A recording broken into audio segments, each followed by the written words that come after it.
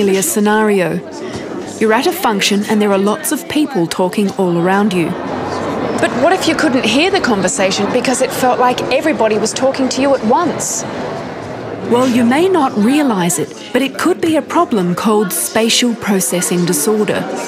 Well, spatial processing disorder is an inability to make use of the direction that sound is coming from. Mum says she's telling Grace about our fires. A little while later, the wind is roaring like a freight train. Normally, if sounds are coming from different directions, we can focus. We can focus straight ahead. If we hear something more interesting out there, we can focus out that way, even though we look this way. But some children just haven't developed that ability. We know that we tend to see the problem when children enter school. Often children, they don't realise what the problem is. They know that they're not performing like their peers. They become very fatigued from trying to listen all the time and wonder what is wrong and become quite withdrawn. This is what 7-year-old Sophie was experiencing in the classroom. One-on-one or in a very, very small group, she was absolutely fine. But in bigger groups of, say, maybe 10 or more, she just withdrew and didn't really participate as much as what she does in a pair. Maybe a race? In a noisy environment like this, Sophie would hear jumbled sounds. She couldn't quite pinpoint the direction the sounds were coming from.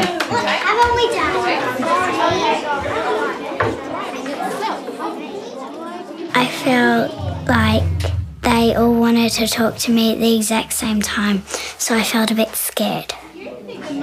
When I realised there was something wrong, I told my mum that I couldn't hear very well in the playground and sometimes in the classroom.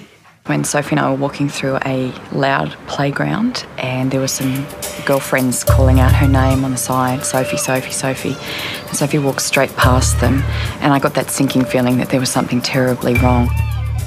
I originally thought she was deaf and we'd had some audiology testing and it had come back as though she'd had 100% hearing. Doctors suspect this spatial hearing problem could be triggered by inner ear infections. While you've got a middle ear infection, you've got a fluctuating hearing loss, so the input to each cochlea is changing. So we think these children just never learnt to do these clever combinations of the sounds of the two ears, or maybe they unlearnt it while they had the problem. Until now, the treatment has been inadequate because getting the right diagnosis is tricky. Any of the conditions of spatial processing disorder, ADHD, specific language impairment can easily be mistaken for each other. The list of symptoms just have so much in common. That's why you need good tests that can tell one apart from the other. Sophie was eventually referred to the National Acoustic Laboratories in Sydney. I want you to repeat back what the lady says to you and ignore the tricky people. Can you do that? Sophie's spatial processing ability was tested to see if she could pick out voices coming from different directions.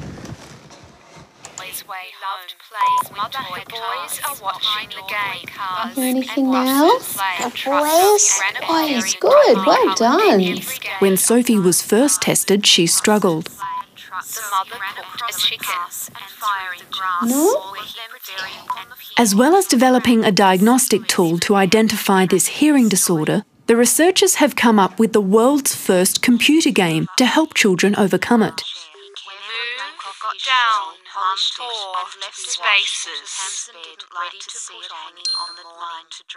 At home, Sophie practiced the game every day for 3 months.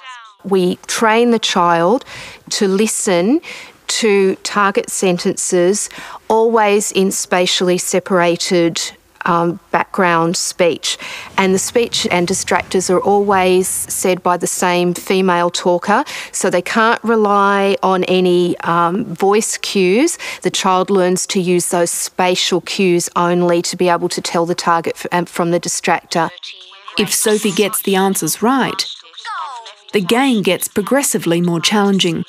The games help me and I like playing the games. Now, 3 months later, she is being retested.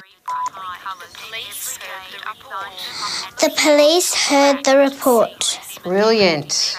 Dr. Cameron showed me Sophie's results.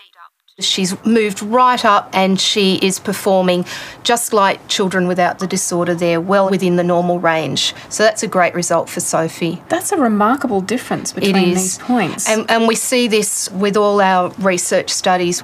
So it's almost like after 3 months she's rewired her brain to be able to hear properly? We think that that's what's happened, yes. With the training, the neurons have reorganised so that she can get that result.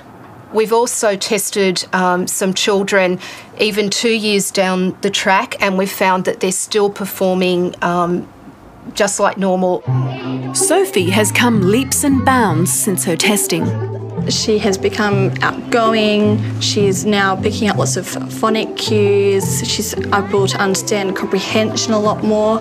Sophie's reading went up phenomenally. Something just happened. She must have been able to suddenly process a whole lot more, an exponential amount more. And I think she went up 5 reading groups in 4 weeks. Her handwriting improved as well. Her maths improved. Everything improved. So it was a relief all round, not only for me, goodness, we've got a treatment that works, but for Sophie's confidence in that as well, which was just astonishing. It makes me feel fantastic to see research flowing into practice and flowing into improvements in people's lives. And we're just glad that this can form part of our research. With my reading, I've been able to hear the corrections my teacher and my mum have said, and it's been a lot more easier to understand what she's saying with the better hearing.